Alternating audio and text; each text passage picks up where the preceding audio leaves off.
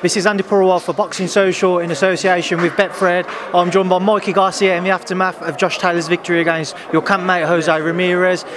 Mikey, first and foremost, obviously commiserations for you and the camp. Just your thoughts on the fight? It's a great fight, we expected a tough fight. You know, both fought very well. Both had success in different stages of the fight, different rounds. You know, you can't be mad. You know, I think we can all agree that it was just a terrific fight, and Taylor had the edge with those knockdowns. You know, that's what got him the victory. I'm proud of Jose. You know, he fought very strong, even after the knockdowns. Kept fighting, you know, very strong, and still had success after that. But Taylor definitely, you know, deserves his congratulations for the victory. Mikey, what did you make of the fight as the rounds were progressing before obviously coming on to those two knockdowns, the other rounds around him? Well, I thought the momentum was in Jose's favor. I thought Jose was picking up the pace well, started to land some good punches on Taylor until the knockdown occurred. Taylor started to get that confidence after that, and Ramirez had to maybe take a little step back and slow down a little bit to recover from that knockdown, which turned the momentum of the fight around. What was the game plan heading into the fight? I know beforehand you can't talk about it. Now the fight's happened. What was the initial plan? Well, it was to be very aggressive on the inside, to work off of the jab coming inside, taking Taylor to the corner, to the ropes, where you can work more comfortably.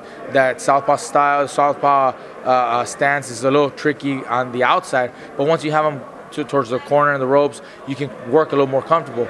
So that was basically the game plan. You know, work on the inside, start with the body, and finish up on top. It was just not sale. Orale. I remember. Yeah. Sorry about that. Mikey, just a couple more quick ones from me, just with regards to yourself. I know beforehand you were spoken as a potential opponent for Josh if he was to defeat Jose. Would you be interested now in stepping in with him? I would love the opportunity to get in the ring with Josh. You know, we actually had asked about that a year and a half ago, or a little more than that. It never happened. The fight never happened. You know, he had other plans. If the fight was offered right now, I would definitely take that chance. I mean, to fight, you know, a great fighter like he himself, you know, would be great. I think the fans would really enjoy that too.